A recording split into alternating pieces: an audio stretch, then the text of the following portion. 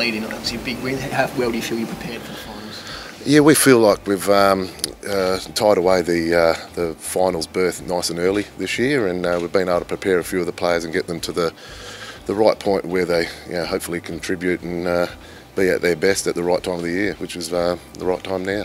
Bill just spoke about the challenges in the midfield, 2 quality midfields. What sort of planning will you do to nullify West Perth?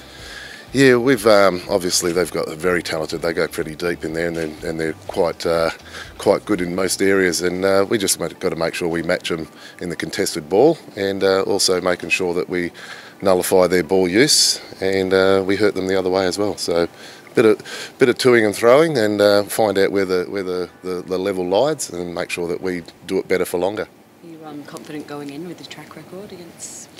Oh, we're always confident with our game plan and how we go about things, but we just got to make sure that we get our game style right and make sure that we do what we can at our best, and the rest will take care of itself. What have you learned from the last couple of years of playing finals without much success?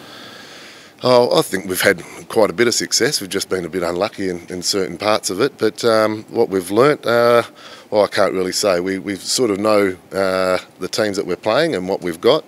Probably tap into someone like Nick Subin over the next week or so and make sure that he talks to a lot of the group of boys and let him know, or he'll let them know what it takes to actually win finals and be at your best. What's he brought to you this year? Oh, his talent is, there's no doubt about that. But his demeanour and the way that he's interested in his buy-in as a person is just fantastic. Well, the last couple of years, we've brought in blokes like young Shane Hockey, and he was wonderful for a player like Timmy Kelly to get elevated to the AFL. And this year, with Nick in there and Marlon Pickett starting to play more of the midfield, he's been a great mentor for Marlon and a couple of the other young guys that have been introduced through the midfield. And so Nick is very 150 odd AFL games, so he's no slouch. So he knows what he's doing, and he brings leadership, but also a lot of his knowledge, and he's pretty tough character too.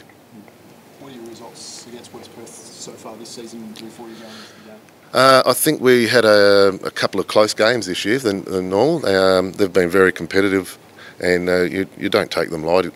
With the 2 leading goal kickers in the competition, and I think a third one kicking 30 goals. So they've got a very talented forward line, and with their midfielders, probably the engine room there is very, very talented. We just got to make sure that we counter that. But the results are what they are. But it's an all new ball game this week, and we start again.